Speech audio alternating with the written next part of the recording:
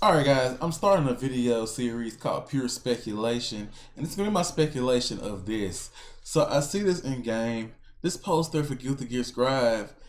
This is one of their more important collabs in Epic 7, but you know, I noticed something on this banner, on this poster. I see Ino in the corner, or Eno as some people say in the King of Fighters franchise. Now, King of Fighters do have her in the game in a collab. They don't run their collabs as much as Epic 7 run collabs, but this is an important collab for Epic 7. So if they add INO, I could be pulling and going super dry on Guilty Gear, but probably not though. Who knows? It would be cool if they add her. She's one of my favorite characters, just because I like her her fit and her attitude. But like, I played with her in King of Fighters, and her kit in King of Fighters is super dope, super fun to play with.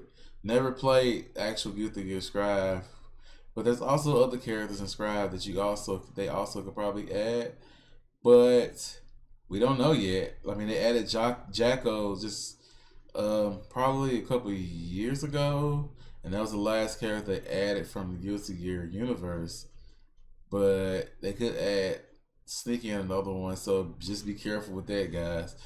But that's gonna be my speculation on that, and hopefully they add. I mean, they didn't talk about the ReZero, and ReZero isn't even on this 1 minute review because it won't come in until the following week.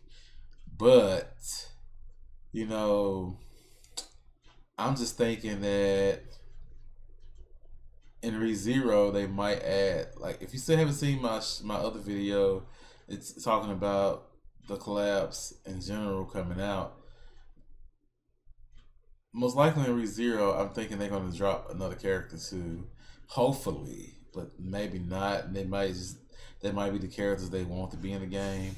Like, they wouldn't put Subaru. I said Subaru in the other one, but because I think he doesn't do anything notable in the anime or in the series as a whole. But it could put the antagonist, the overall antagonist, Satella in there, because Amelia's already in the game. But it's just my speculation, guys. Another thing we want to speculate on is that we had these adjustments going on. I mentioned that in my 1 minute review video, but Suthan is on here. He's getting adjusted. Hopefully, Suthan is going to be more usable as a 3-star ML, but who knows, guys. Silk is on here too. We don't see her a lot. You see her in some like PvE stuff, but you know, Suthan, I'm not sure if he's being used for anything, and he's getting a debuff, but I'm most likely he's getting a buff because I was looking at his kit. I really just got that character, and I was like, he looks cool, but his abilities are kind of weird.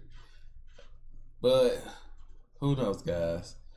And that's just my pure speculation for the update and stuff that's been shown in game, guys. If you like the video, leave a subscribe. I mean, like and then subscribe to the channel if you want to see more, guys. But let me know what you think about my speculation, and we'll have a conversation in the comments. I'll see you guys in the next video.